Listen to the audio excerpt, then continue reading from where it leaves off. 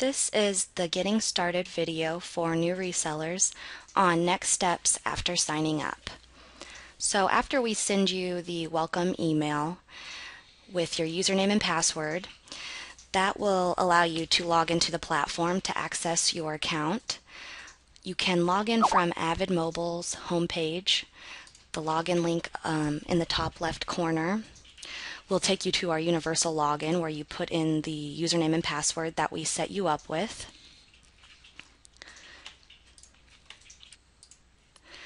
Now the universal login is different and separate than our back office to access all of our training material, which is where you're going to want to go first to get familiar with everything. So to access the back office, you will go to resellers.avidmobile.com and you will click register to create your own new account. From here you'll choose your own username and password for the back office, fill out the rest of this information, and then in the authentication code box you will put the code that we send you over in our welcome email. When all of this is filled out, you will click register and login. It will take you back to the home page where you'll put in that username and password you set up for yourself. When you log in, it will look similar to this. Up top you can see that we have a support ticket system where you can submit any troubleshooting or issues you have right in here. And then under knowledge base we have commonly asked questions and problems and the answers to those.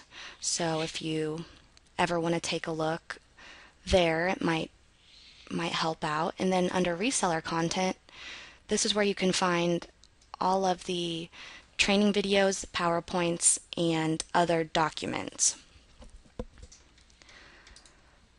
So right off the bat, it would be a good idea to take a look at the tutorial videos we have on our YouTube channel.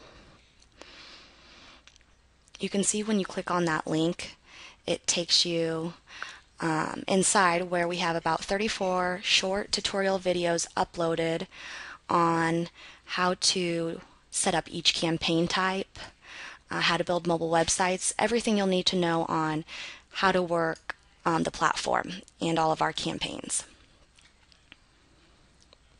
The rest of the training videos in here are mostly webinars given by Rob covering sales webinars and different industry level specific webinars. So when you have the time, it's extremely beneficial to watch all of these. They all have a lot of great information that you're probably wondering about. So try and watch as many of these webinars as possible to get a good idea of everything. To the platform where you will create your campaigns and everything like that. Put in your username and password. Once you log in, you will be taken to a screen that looks similar to this. Of course, it will have your logo, your contact information, everything will be customized to your company. But what we need to do is create a demo account for your first client so you can actually go in and set up a virtual business card just to get familiarized with everything in the platform. Under URL extension, this is where when we set up clients we normally just put the company name. So for this demo account you could put your company name in here.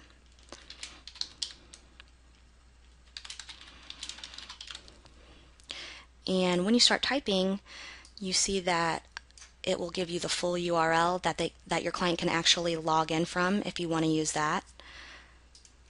The logout redirect URL is if you want them to be redirected to a different website when they're logging out. You can put in that URL right there.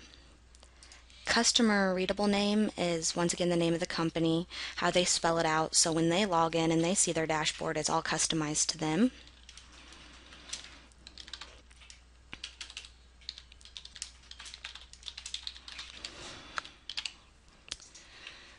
Customer logo, if you have their logo, you can upload it so when they log in they see that.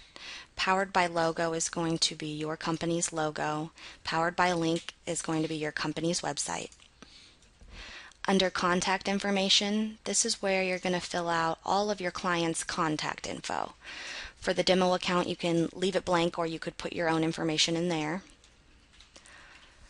Under login, this is where you set up your client with their own username and password. Biggest thing to remember here is whatever we make the admin username, and you create this and they can always go back and change this. But whatever we make the admin username, we need to use the exact same username for universal. So these two usernames always need to be the same. Then you can set their password, put in their email address. Under basic GUI, if you want to change any of the small features like colors, fonts in the dashboard, this is where you could do that. Under campaign limits, this is where you set up your client with any of the campaigns that they are wanting to run. By default, it will always be these numbers, but for instance, say if they don't want to or probably won't use the text to screen feature, then you could put 0 in that box and they won't even see it as an option in their marketing center. Under extra features, we have enable FTP static group upload. This means that you can upload a contact list into the system. If they already have built a list of mobile numbers, we can upload that entire list from a spreadsheet into our platform. You would just enable that. Enable contact manager view would be for clients using the appointment reminder module. So for dentist offices, for hair salons, places that are going to send out appointment reminders via SMS, you would want to enable the contact manager view. Enable mobile website builder will allow them to build mobile websites. And enable list track integration. For the most part, you will not ever need to enable this unless your client uses list track to send out emails. It's a smaller email marketing company. Unless they use that specific company to send out their emails, and you don't even need to worry about that. Under the billing section, this is where you set the billing for that client, whatever they signed up with, the package name, for example, Tier 1. The base rate is the monthly payment that they are making to you, so how much you're charging them per month for that package. The outgoing message quota is how many messages we're giving them in that package. So let's say they're getting 100 messages for free, but if they go over that, then we're going to charge them an overage rate per message. So you would put that right there. Incoming message quota, most always you'll keep this at 0. We don't charge you for incoming messages, so you don't have to charge your clients. Only for resellers on the Canadian platform do we have to worry about incoming messages, so just keep that at 0. And then for keyword quota, although we give you unlimited keywords, you can set a certain number in here for your clients, and then if they go over that number, you can charge them per keyword.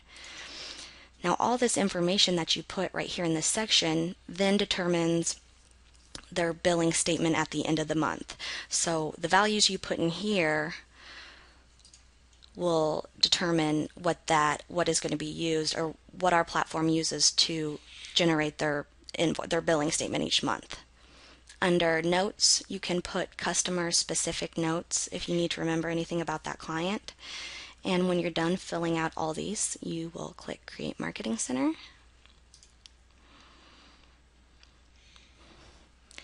And operation successful.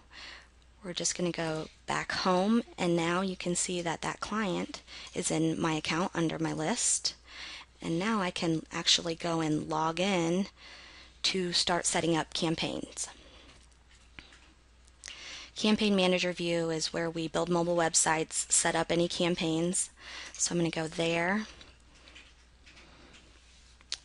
And from the home page, you can see under campaigns, there's every single type. Tools, we have mobile website builder, all of our features in here, and those tutorial videos on our YouTube channel will show you how to specifically set up those campaign types if you have questions on that. Also, the help link in the top right hand corner will tell you, that will take you inside a help and resource center, where it also, if you have any questions on what a campaign is or how I set it up, it will tell you exactly, step by step, how to set up that campaign.